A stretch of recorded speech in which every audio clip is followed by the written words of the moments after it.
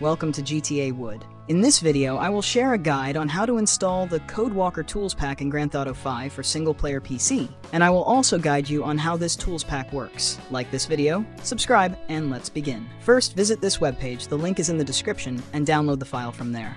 I would also like to give a huge shout out to the amazing modder for making this tool possible. Here is the file that I downloaded. We will first move this folder to the right side, and I need you to open your GTA 5 game directory folder, and then move this folder to the left side of your screen. Here are all the locations where you can find your GTA 5 main folder. Once you are in the GTA 5 folder, we will now install files from our mods folder. Now open your CodeWalker folder, and as you can see, there are a lot of files. I need you to create a new folder inside your GTA 5 main folder and rename it CodeWalker. After creating the folder, we will open it because this is where we will copy the files. Once you do that, go to the mods folder and copy all the files from there and paste them inside the CodeWalker folder we just created. After that, we can make the folder full screen. Now, this is more of a quick installation guide, but I will show you how this tool works. To use this tool, we simply look for this file called codewalker.exe and open it up.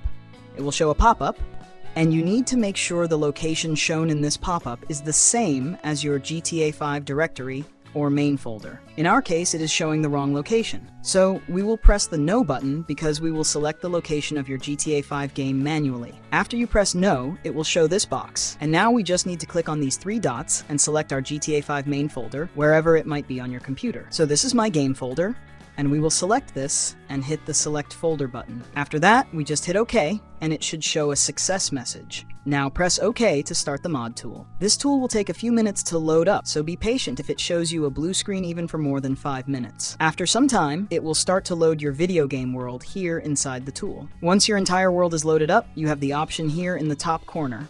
And if we press on it, it will show you more advanced options. Now, do not freak out when you see this for the first time, because once you learn how to use this tool, it will work like Photoshop for you to create amazing things in GTA 5. There are a few more options that I want you to get familiar with. If we close this tool, here we have a few more add-ons that come with this tool. This one is called CodeWalker Vehicle Viewer, and this tool is also very useful when you are making car or bike-related mods packs. There are also two more cool add-ons: RPF Explorer, which helps you explore the RPF files of GTA 5, and PED Viewer, which allows you to view and inspect PED models from GTA 5, including NPCs, animals, or custom characters. Now, this video was an installation and basics video. If you want to learn and see how it works and how you can use this tool step by step, I will leave a video link in the description to help you master this tool. All the links are in the description. Leave a like, subscribe, and watch the video on your screen.